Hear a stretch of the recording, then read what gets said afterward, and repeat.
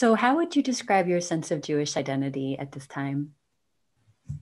Queer, neo-Hasidic, like I'm queer and Judaism's queer, and it is radical, and I don't run away from it to find my radicality or my queerness. I actually dive deeper in it, and it gets as I dive deeper in it, Judaism gets queer and more radical, and so do I.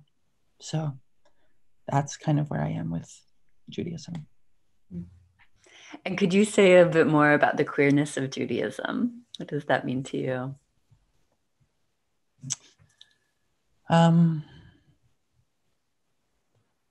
It's both an anachronistic word and not an anachronistic word to call Judaism queer.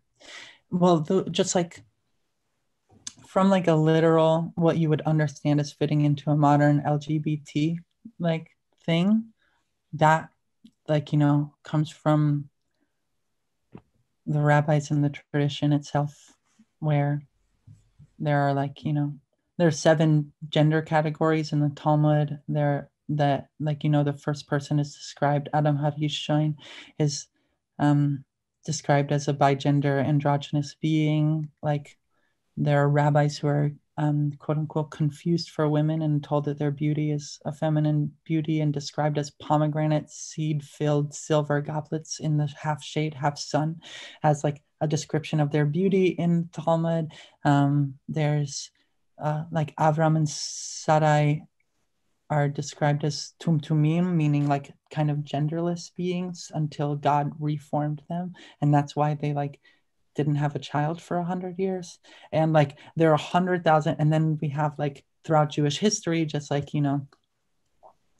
like Hasidic trans men, Hasidic rabbis, and like stories of yeshiva boys hooking up on top of the roof, and halacha about lesbians in the community. There's like 100,000 specific things that I've learned, like, studying things like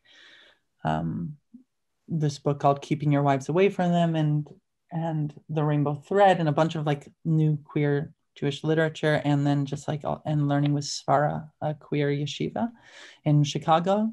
But even more than like just being part of the queer alphabet soup, like something you would name there, like our way of life is kind of defined as being different than everything around us, but like permeable to it. So like we have a strong center and a permeable edge. And I think like that process just produces so much queerness, and like our idea of the world, like coming from, that like just like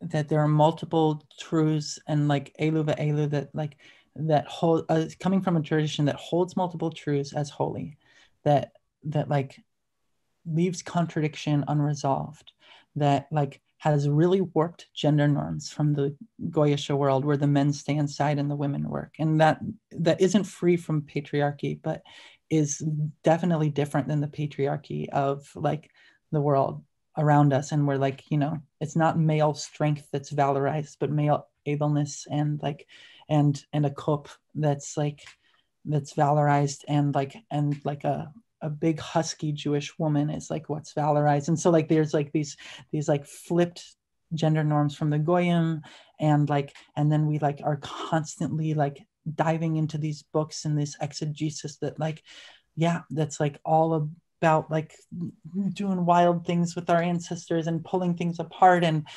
so I think that in that way, like just I kind of, when I was talking about like where do you know the Shoah from? Where do you know Zionism from? That's just the air I breathe. I feel like the air that a Yid breathes, like within this community, in this world, is like just a queer air, and produces this radicality and this weirdness and this awkwardness and this difference and this beauty that comes out of that. And I feel like that's like one of the gifts that our people brings to the world, is like kind of like being queer everywhere. And like, we like come up with these mishmash languages and do like these like syncretic rituals and like all these things, and are like constantly doing that while maintaining our own identity. And so I feel like that's kind of the ikr, the like the essence of the last several thousand years of our diaspora.